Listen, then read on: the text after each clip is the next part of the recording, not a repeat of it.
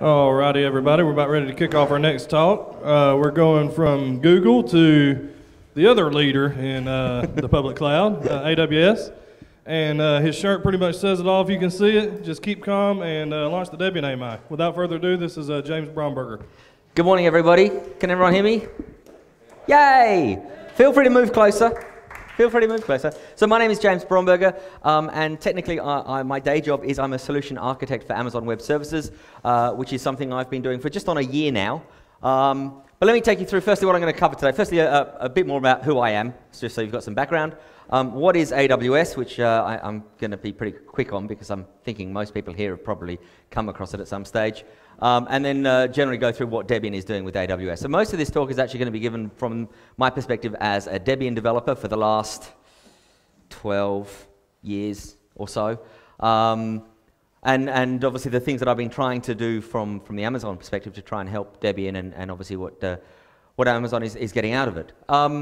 We've got a BOF that I'm doing tomorrow, Future of the Debian AMIs. So this will probably overlap a bit with what some of the stuff we're doing with Jimmy and the guys. I've got a meeting coming up tomorrow for things that AWS can actually do for Debian. So if you've got an idea of something you want to do, come along and I'll see if I can help you or find the right people and you can take advantage of whatever AWS pieces you want to play with. So anyway, who is Jeb? And obviously that's a TLA. Most people here, I would imagine, have had TLAs over time. I've been a Debian user since about 95, a developer since 2000. I ran LinuxConf AU. Anyone here been to LinuxConf AU? The Australian National Linux Conference? Zach, yes? Okay, so the next one coming up in January. If you're looking for some warm weather in January, come to Australia. It's in Perth, in my home city. I am not running it because I ran it in 2003. Once bitten, but please come on down. I went to DebConf 1, I've got some proof coming up of that, and I went to Edinburgh. So yeah, the proof. Who here is in there? One? Okay, where are you? Where are you, Zach? My eyesight is pretty bad, but I see the picture and they're somewhere. In there somewhere? Okay. I mean, there are a bunch of people still here who were here. I do this for my own embarrassment more than anyone else's. We all know and love Colin Watson on the right. And Thomas Lange is somewhere around here as well. And Martin Mickelmeier, who's not here this year, Christopher Lamenta, and a bunch of other people. Is that Andres? Scaldi? Andreas Schuldi, yes. So a long, long time ago. Many memories. But anyway, so let me skip through the bit about what is Amazon Web Services because hopefully a lot of people have already come across this. So it's a collection of remote computing services. So that's EC2. Anyone here actually used EC2? Yeah, about a quarter of the room. Brilliant. A bit less. It's virtual servers. You install whatever you want on it. You do whatever you want with it. Pay for it by the hour. Shut it down when you don't want it. So similar kind of thing. Storage, so S3 as a storage service, object storage, whereby the amount of data that you upload is the exact amount that you pay for. Unlike, for example, block storage, if you go and buy a SAN, you typically pay for the entire SAN. You put 5 megabytes onto it, you're still paying for the entire SAN. With block object storage, you're only paying for the amount of storage you're actually consuming. Prorated, I think it's done over the hour or day or so, so it's pretty accurate to what you're using. Networking. Obviously, storage and compute is pretty useless without a bit of networking. You want to be able to connect to stuff, so we do a hell of a lot on networking. And one of the more recent things that we've been working on has been virtual private cloud. So public cloud has been around for, what was it, 2006, late 2006 when Amazon started this. Virtual private cloud is an extension to that to allow you to define your own private network, potentially with no public internet access to it, that you'd connect to using IPsec. Or potentially OpenVPN or any other VPN technology you want. Or private fiber, if you so wish to connect into your private resources. And load balancing and other stuff in there as well. And there's over 30 services that AWS offers. So EC2, compute, is just one of them. S3 is one of them. Load balancing is another service. Over 30, including things like hardware security modules, one of my favorite ones of the last sort of 9 months or so. Anyone ever used the hardware security module? Yeah? Nice. So we have these available in AWS now. Basically, for those that aren't familiar with them, if you've seen Mission Impossible, how this message will self-destruct in 5 seconds. These are the devices that if you try and attack them with a screwdriver, they will zero themselves. It's for managing your crypto keys securely. And so I think it's the SafeNet Lunar SA devices that we've got, and you basically have them by the month as you want. Because security is an important thing. Everyone here agrees security is important? Yeah? Brilliant.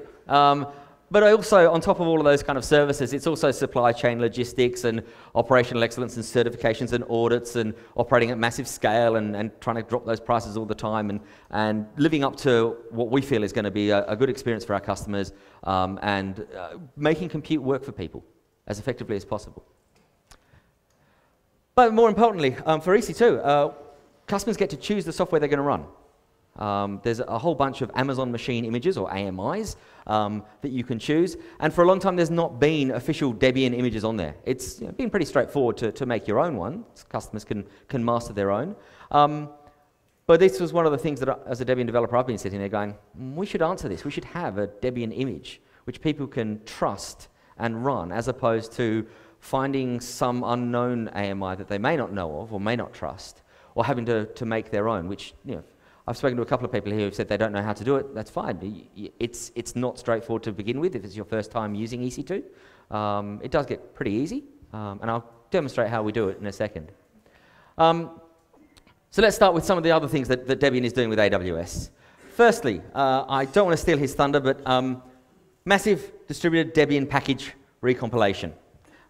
This is not my project. This is Lucas's project.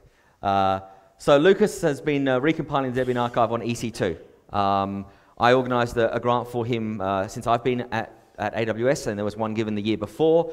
And effectively, it's just recompiling it. Now, I'm sure Lucas you could talk about this at length on this kind of stuff. But what's been interesting for me is that Lucas chose to use our spot market for actually provisioning the compute power.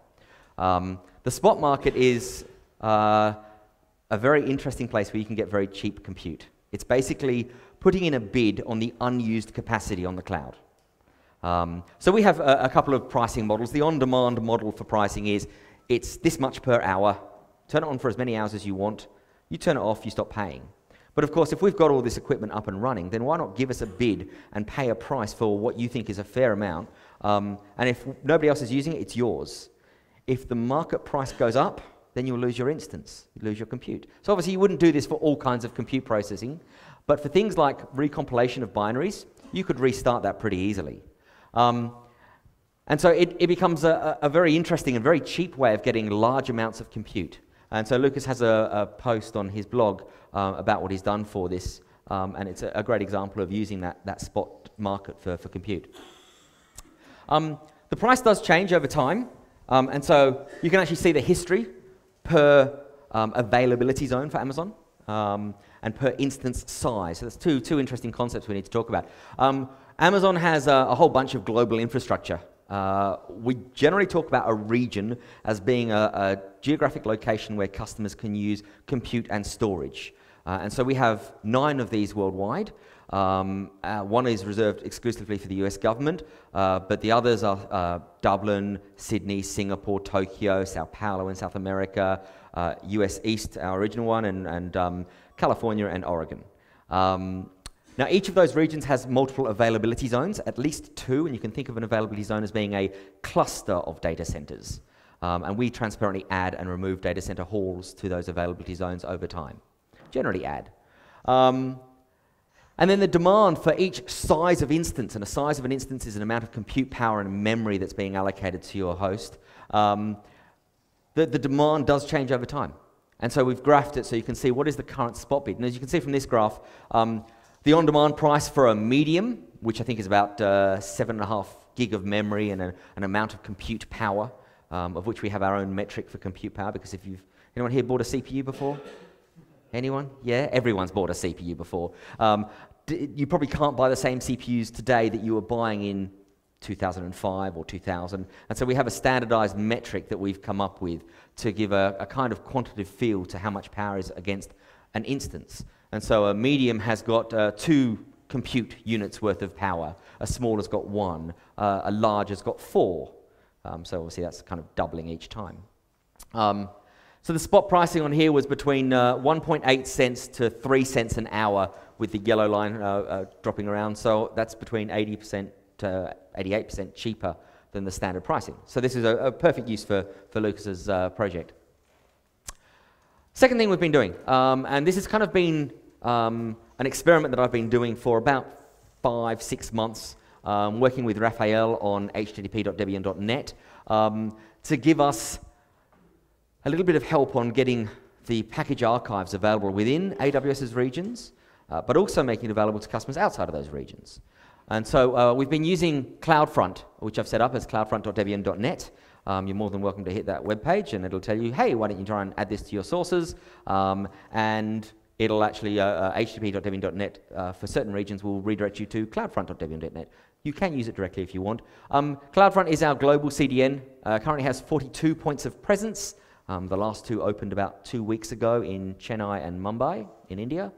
And we're constantly expanding that. And it looks like you can't see. Can anyone see the map behind that? Yay. Never use grey. Excellent. So the idea is that it will accelerate. It's a caching network. So it'll accelerate it after the first hit for all of those files that are out there. And to reduce the load on as Jimmy said, reduce the load on the Debian archive infrastructure that we have. So you can use it in app sources, or you can use it via the redirector. So one of the things that I found is that most objects are fine with the default caching of 24 hours. So this is CloudFront's default. If there are no preferences set via HTTP headers, and HTTP headers are the correct way to do this, then we'll try and cache stuff for 24 hours using an LRU cache effectively. But obviously some of those files need to be quite volatile. Index files, translation files, trace files. We want to force them to be a little bit quicker. And I put a call out to say, hey, can we get some of these cache control headers added to ftp.debian.org over HTTP? Given the timing, I went, okay, I'll actually have to try and implement something. So I've got, for certain paths, an interstitial web server, which is effectively intercepting some paths and adding the relevant cache headers to ensure that we are pretty fresh on these files. I'm talking seconds instead of 24 hours. And so I was going to give you a bit of a view of how this works, and it'll give you some idea of what actually you can access via cloudfront.debian.net today, and this may actually expand. So Debian CD, if you're after CD images, if you hit cloudfront.debian.net/debian-cd, you'll be actually getting a cached copy of the CD distribution, including all the Blu-ray images.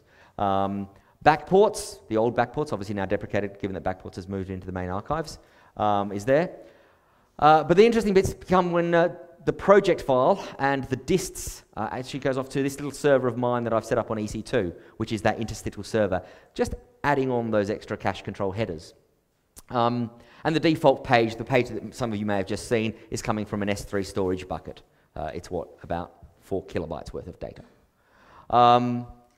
And so what happens is, from each of our edge locations for the CDN, the path mapping looks like, if you ask for anything under /, then it goes straight to that storage bucket, which is why you've got that web page with the little logos on it. If it's anything like /debian, then it goes directly off to ftp.debian.org, caching it for 24 hours by default. Everyone with me so far? Beyond that, if it's looking at Debian dists, then that goes off to my EC2 instance, which adds these extra headers on, saying, well, instead of the default 24 hours, because there's no headers being returned from our upstream, let's whack on, I think I made it a default of 15 minutes expiry. So the cache is pretty fresh. And then for certain other paths, like Debian CD and Debian Archive, goes directly off to those, because Archive generally doesn't change that much. And of course, this happens times 42 locations worldwide. These locations do collapsed forwarding. Anyone familiar with collapsed forwarding? Anyone run Squid before? Squid 2.6 used to have a brilliant feature that if you came to your Squid server with like 20 requests for the same URL at the same time, it would actually pause all 20 requests, do one request to the origin, and then service all requests simultaneously. As opposed to, I want you, I want you, I want you, I want you, and basically just channeling all 20 requests in parallel. CloudFront edge locations do that same kind of collapsed forwarding. so that if we do get a stampede of traffic, it's not going to be propagated to the upstream origin servers. But each edge location does operate independently, so we will get 42 times number of requests times, 24-hour TTL on those objects, which is perfect for packages. Packages don't change once they've been uploaded, do they? No. Cool. That interstitial server is basically running Apache with that kind of config. Certain paths I've decided, and I kind of put this on the cloud list and asked around, and this is kind of what we've ended up on. I'll go through the individual paths and the timeouts that I've whacked on there. And this is not set in stone. If there's a path that you see that you want fresher through the CDN, let me know. If you want to jump onto that box, then give me your SSH key. It's being run from the Debian account on Amazon. I will give access to any Debian developer who wants access. Just come and talk to me. That's kind of the Apache config. Summarizing it into a table, we've got those kind of paths and those kind of timeouts. So things like, where is it? The Debian project trace files, 10-second timeouts. You can see they're pretty fresh. That's kind of what I was thinking was going to be an appropriate level of caching versus an appropriate load on the upstream servers. Any questions on any of that? Feel free to jump in at any time if anyone's got anything. Cool. So next thing, and this is, I guess, the more bigger thing, the official images on EC2. And I'll start by saying Anders Ingerman is absolutely the legend that we and the HP guys and everyone else is kind of putting all of our patches into one place, so there's a uniform place for us to go and get our image generation done. So we have official EC2 AMIs for Debian generated by Debian developers, and that was the key thing, is that it is this community that has generated them. On EC2, they're available in two ways. Firstly, through our marketplace. So Amazon has a marketplace where independent software vendors are putting their software and potentially adding a cost of how much it is per month. And obviously, ours is at $0. And it's also from our AWS account directly. So if you don't want to go through the marketplace, you've got two routes to get to it. It's available in all regions, and it's even now available in GovCloud. However, I don't have access to GovCloud because GovCloud requires you to be a US citizen, et cetera, et cetera. So I have to go with my software and say, would someone please bless this? And it goes into GovCloud and it is available. In fact, you'll find most of this is actually documented on the Debian wiki with all of the AMIs. Every AMI has an identifier.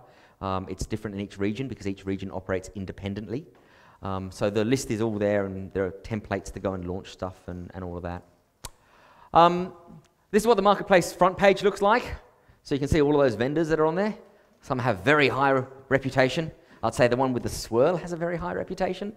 It's great that I get to see that being presented at conferences with 4, 5, 7,000 people, and they'll show the marketplace. And I'm personally very glad that we've managed to get our Debian logo actually showing up on there. And that's what it looks like when you go to the product page if you're going through the marketplace route of getting your AMI. So, and directly from our account, if you search for our account number that we've got there, then you'll find everything we've got there. So, Debian 607 7.1a, we had a slight re-release after we noticed that new SSH in Wheezy has got ecliptic curve cryptography keys in there. Come and talk to me if you want to find out about that. And so you can launch them. So as I said, they're all built from Anders Ingerman's initial script. This was a shell script which basically did everything. There was very little that I had to do. I found it and went, hey, that's kind of looks like a nice model. As Jimmy said, Anders is now refactoring this to a Python script and supporting basically all of the cloud vendors in here with all of our extensions and pieces that we need to do. So there are some scripts that does actually inject into your EC2 image if you were to use it, and you're more than welcome to generate your own Debian AMI, or you can use the ones that myself and others have prepared. Here are the things that it does. One, grab the SSH keys. You'd upload previously an SSH key into your account, the public key, and obviously it needs to be put onto that instance when you launch it. Potentially resize the root file system. If you've decided to launch your EC2 instance with a 10 gig file system instead of the default 8 gig, then on boot it'll resize it to the right size. And then execute any initialization or bootstrap code that you may have given to your instance to run on launch.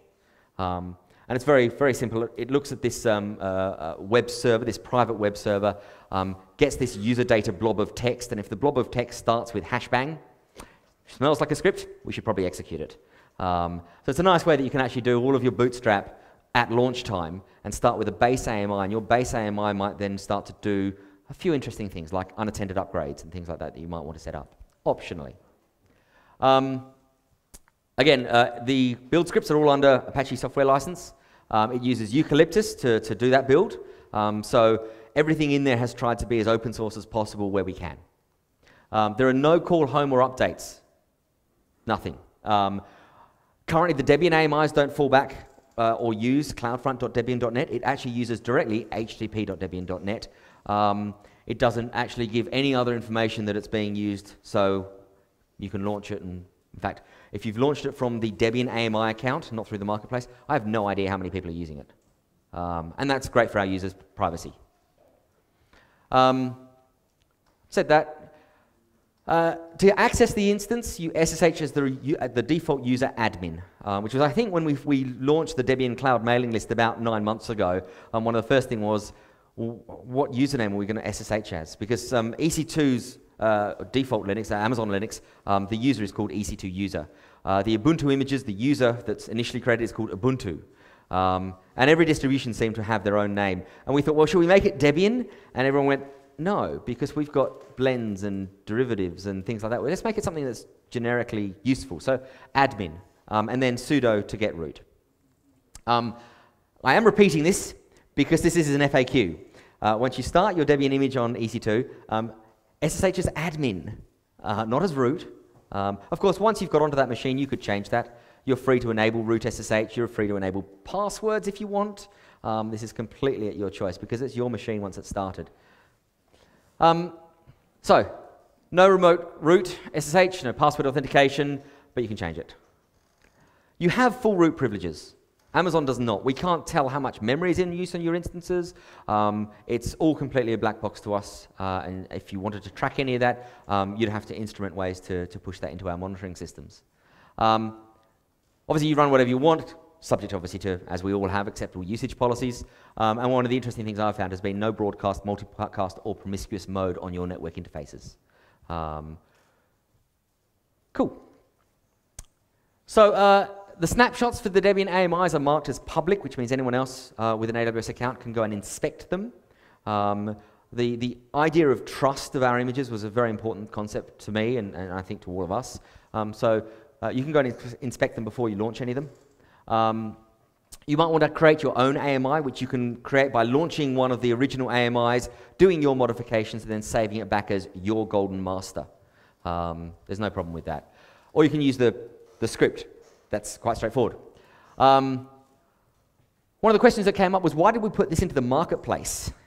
That sounds rather commercial for a non-profit distribution like Debian. Well, discoverability was actually one of the ideas that came up. A lot of people go looking for software and they go looking for it in a marketplace. Why would you go direct from our account? Because we can. You can choose. It's exactly the same software. It'll have different AMI identifiers because it's cloned into the marketplace account. But the software is just a clone. There's no difference between it. So what are customers doing with them? As I said before, from the AWS account, I don't have any idea. It's not tracked. It's public. It's marked as public. People can see it, launch it, and there's no log of how many launches that I've seen that let me know what's happened. But from the marketplace, I can see some stats. Now, we did this starting end of last year with Squeeze, and basically it's been a top 10 product across all independent software vendors of the thousands, I think, that we have in there. And it's seen a 5% week-on-week growth, which if you track over time, that's roughly a graph like that. So we're seeing a lot of popularity of the Debian AMIs on EC2. But then there's other questions that come up. Why should we care about having AMIs on there? And this comes back to, I guess we didn't have official AMIs for a long time. For some people, it's the first place that they're going to find Debian. Obviously, for no one in this room.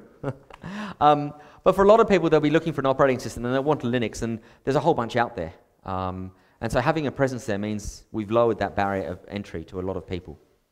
And And yes, they can, if they want, sign up for a new account on AWS, and you can use a micro instance for free for the first year.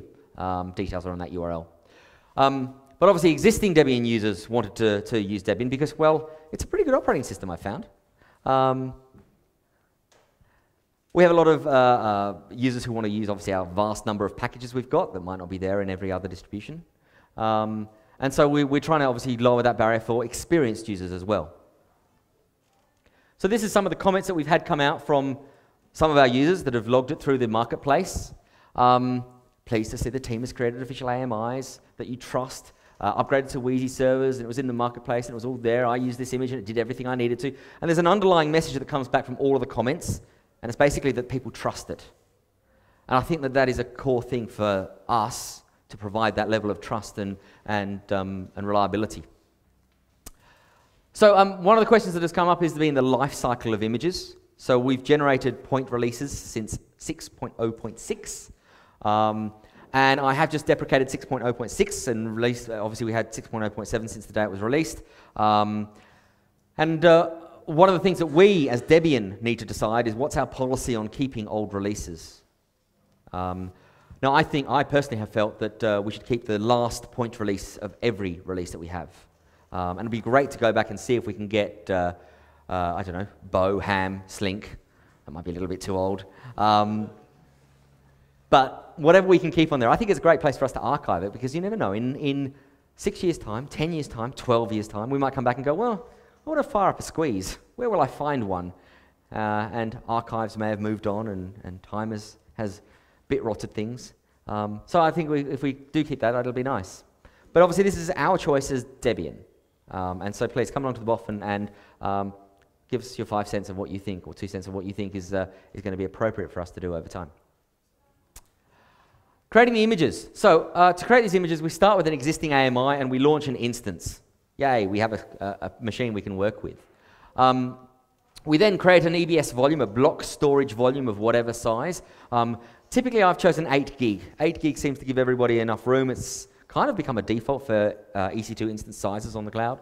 And then, of course, you're going to bootstrap into it, do all of your software installs, anything else you want to put into there. And the volume is got data on it then. Calling the API, you then unmount it and snapshot it. So you have a snapshot that is stored into S3. Really important distinction between EBS and S3 is that S3 is replicated into at least 3 locations. So it's incredibly durable. Whereas EBS volumes only exist within the same availability zone as your EC2 instance is running in.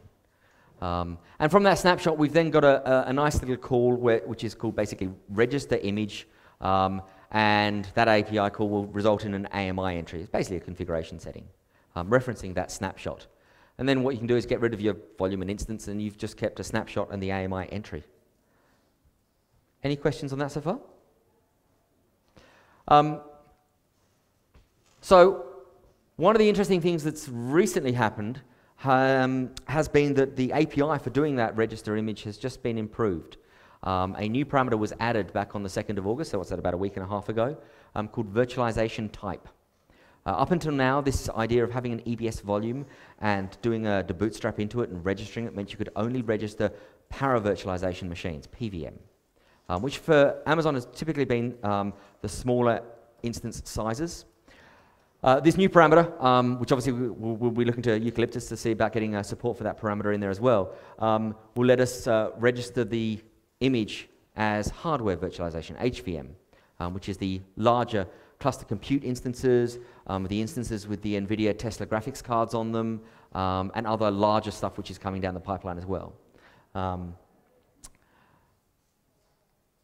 So that's a quick summary I put together the other night of some of the smaller instances. You can see the amount of compute power they've got, the number of virtual cores that are presented, the amount of memory, and whether it's para virtualization or hardware virtualization. So you can see at the moment the images that we've currently got, they're EBS backed, so block storage backed, and they're using para virtualization. And so our goal is to bring up these HVM images as quickly as we can. And also looking at things like S3 backed AMIs, which are the ones which don't use block storage for the root file system, but use temporary or ephemeral storage for that as well. Now, currently the images that we've got, I consider as being base images. It is basically a standard Debian install as you would get without choosing any tasks or anything like that. But one of the things that as a community we should probably think about is which blends do we want to add in potentially as their own AMIs. So I was talking to Andreas this morning, whose talk unfortunately I'm missing right now because he's in the next room, about getting sort of Debian Med images up there, or the biology images, or scientific images, ready to roll, because obviously there's large numbers of people that want to be able to run those, and maybe they don't want to wait for the base image to install 400 scientific packages. So we could actually master those images up for them. So yeah, please come to the BOF on Tuesday and talk about whatever you want to see. Future directions, so summarizing up those root file systems. We've got 32-bit and 64-bit images at the moment. I don't know how long 32-bit is going to persist for, but we've got both. These are all questions for us to answer. One of the, obviously we have those images times the number of flavors, times the 9 regions worldwide. Obviously there's a vast amount of storage that we're starting to accumulate across all of this. And you know, obviously pleased to say that Amazon is picking up all of that because it's obviously good for Amazon. More information is on that wiki. I've been documenting stuff, potentially not well enough, but attempting to on the wiki. Contributions obviously gladly welcomed on there. It's a great little resource, and it's obviously the Debian resource to talk about all this kind of stuff. One of the interesting things that I was passed about a week ago was actually this white paper, which is someone who's actually made their own AMIs for doing protein sequencing on EC2. And there's more and more of this as I keep getting my name known as, hey, you're the Debian guy in Amazon. People start saying, have you seen this? Have you seen this? And it's great stuff that you know, we are enabling as the Debian community for people to be able to do pretty quickly. Obviously, it goes without saying that we are hiring. We've got a whole bunch of roles. I've spoken to the managers in most of these teams in the last couple of weeks. So if you care about, anyone here care about operating system design? Come on. Everyone here cares about operating system design? Brilliant. If you want, we've got jobs going in Seattle with our kernel and operating system team. That's not a Get Smart reference, that's the kernel operating system team. If you care about packaging in general, yeah, we want you. Try and help make, we've already spoken, I guess, about packaging cloud-specific stuff, but you know, come work with us and help us get that done. If you care about CDNs and HTTP and that kind of stuff, the manager of that team also reached out to me and said, yes, anyone who's likely to be here is likely to know their stuff, so again, another area. And even outside of Seattle, roles like the role that I'm in, if you like talking to people about technology and cloud, then all languages are clearly welcomed. So other resources we've got, so Anders' script is obviously one, the cloudfront.debian.net site or reference. Feel free to use it as much as you want.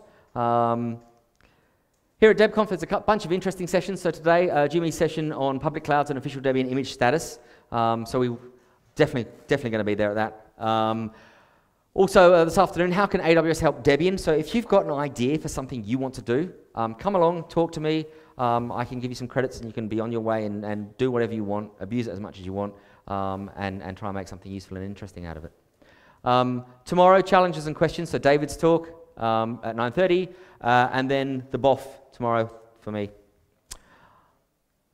And that's it. So there's a bunch of people that I do want to thank. Obviously, Anders needs so much thanks because he's basically put up with all of us coming along and bothering him and merging very, very quickly and then reinventing and basically being awesome. So obviously, huge amount of thanks.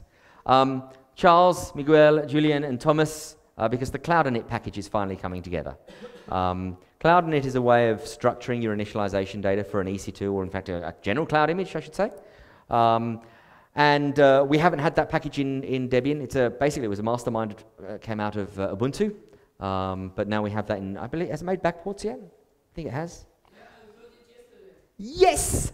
So now we have another thing that we as Debian need to think about is, do we have a base image which pulls from backports as opposed to just pulling from main? And these are the things that I'm not going to sit here and say we should do. I think this is something that we as a community need to decide. Because I don't want to put any software in there that not a single person in this room believes should be there. It should be stuff that you trust. So that's CloudNet, blah. And Lucas and Stefano, for your support that you've given me of, hey, yes, you look like you're in the right position, just put this together and make it happen. So thank you very much. That's basically me. So let me throw it open to questions and see what I can answer. Steve, microphones are there. You can stand and dance if you want.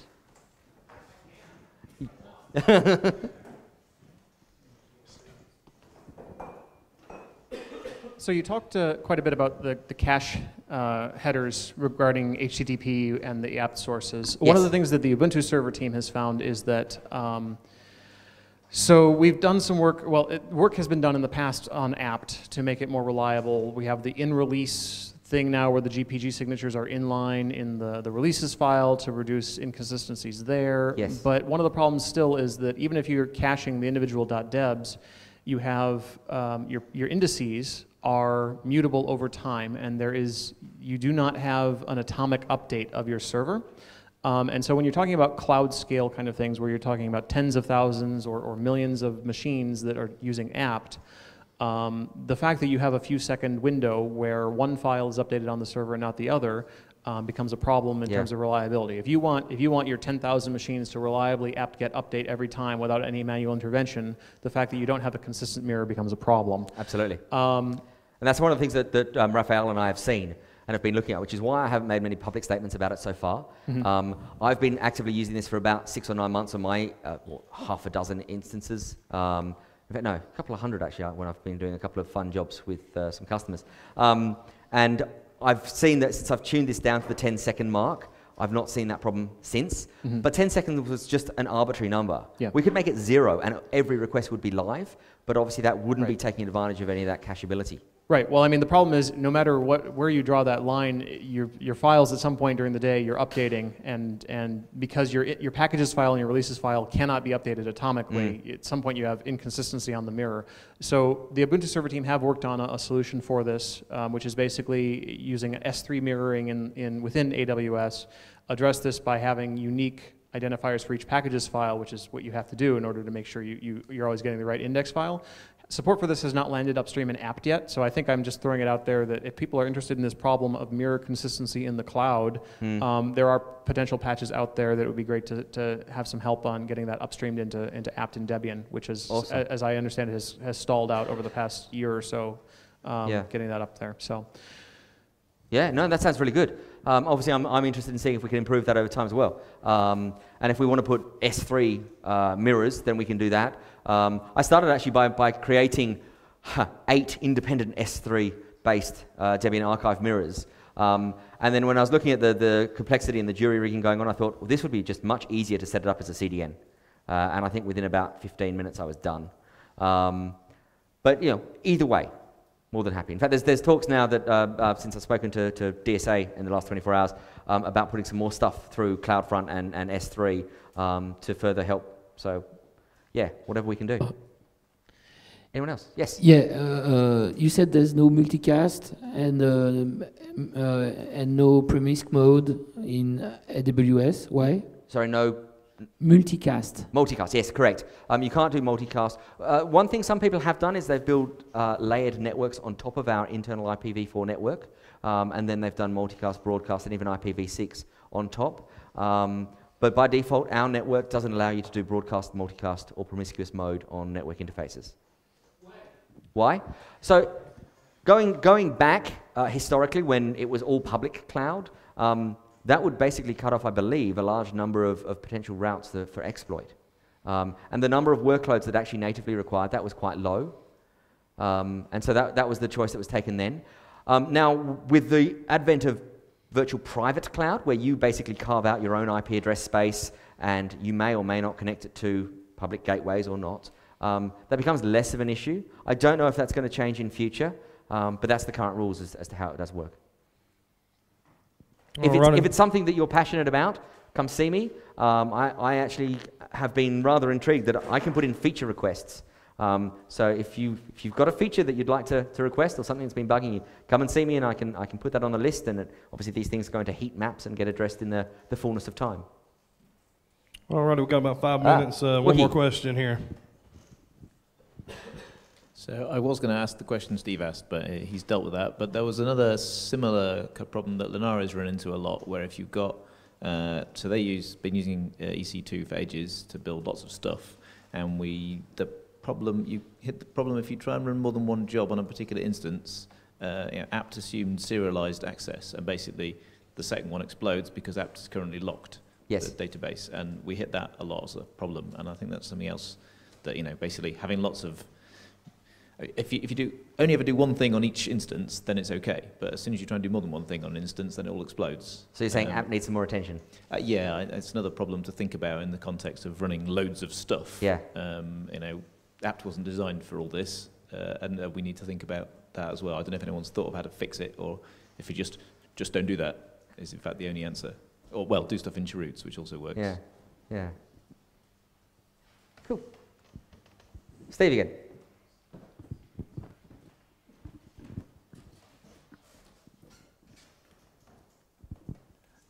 Yeah, I guess nobody else has any questions, so I'll go ahead and burn the rest of your Thank you. time talking about Please do. stuff. Let's see, what was I going to say? Oh, right. So have you looked into using Juju at all for Debian? Are you familiar with what Juju is? Oh, I keep getting confused because to me Juju was always the Firewire stack that replaced the old Firewire stack. No, what is the new Juju? That's package. Sorry, that's Juju is service orchestration in the cloud. yes. Okay. So as opposed to putting Debian images together from separate pieces. Wasn't that a Juju as well? That was Jigdo. That was Jigdo. Jigdo. See? Right. Yes. No. Juju. Go ahead. Juju. So Juju is Canonical's solution for providing a friendly, client front end for declaring service relationships between nodes in the cloud and automating the orchestration and the deployment of services and everything. I'd be interested to know if Debian is interested in having that capability, both having the client packaged in Debian, which I don't think is done yet, as well as having having Juju able to deploy Debian instances and not just Ubuntu instances. I think currently, I'm given to understand that currently you can deploy Ubuntu and CentOS instances using Juju, but not Debian. So there's a gap there that I would be nice if somebody would And fill. some of that gap that has been there in that orchestration is the fact that you guys in Ubuntu have had Cloud init. And a lot of the pieces have plugged into that as opposed to just it looks like a shell script, it smells like a shell script, so let's just execute it. And so that's, I think, one of the next things that we need to decide is for our next revision of 7.2, do we pull in Cloud init from backports as it currently stands for Debian, or do we wait until it's in the main archive? These are policies, not technical limitations. And I want to get, obviously, everyone here on consensus that with what we're going to do.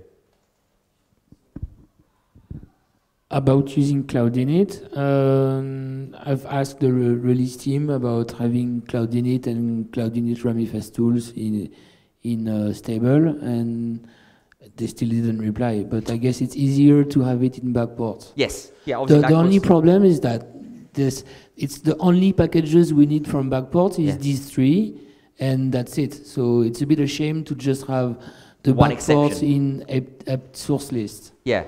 But And we have no choice for the moment, I guess. you mentioned actually the very important point that we talked about on the mailing list, which was, yes, we could go and grab Cloud init from backports, but how are we going to get security updates for that? Does that mean that we then need to add backports to app sources? Do we agree with having app sources containing backports for the default distribution? Anyone have a feeling on that? Those in favor, say yes. Those not in favor, say no. I think we have Great, I have one no. Thank you, Wookie. Cool. Any other questions? Steve again. Oh, Steve. Burn again. me. Go on, take my time. 2 minutes, Steve. I think we're going to find a bar somewhere. So this is actually just a comment rather than a question, and hopefully somebody has a question after this because it's kind of a sour note to end it on, but I did want to point out, it's great that we have the archive rebuild stuff going in the cloud, and I think that's a great use for EC2. But although you asserted in your talk that Amazon has no visibility into the instances, as a consumer of the cloud, we will not rely on that. And I think that's probably going to be the Debian policy that we cannot trust the results for anything that goes into the archive. So, Fair enough. Just something that In fact, that's one of the things that we obviously say to our customers is feel free to encrypt your data before you give it to us. More than happy with everything being pre-encrypted. If you want us to encrypt it again, we can. But to AWS, it's just a bunch of bits. yes, there's a lot of interesting discussions that Jimmy and I have had on this so far. But yeah, more than happy to talk to anyone that wants to go into that. All righty. Well, thank you, James. That about does it for our time. Thank you, everyone. Great.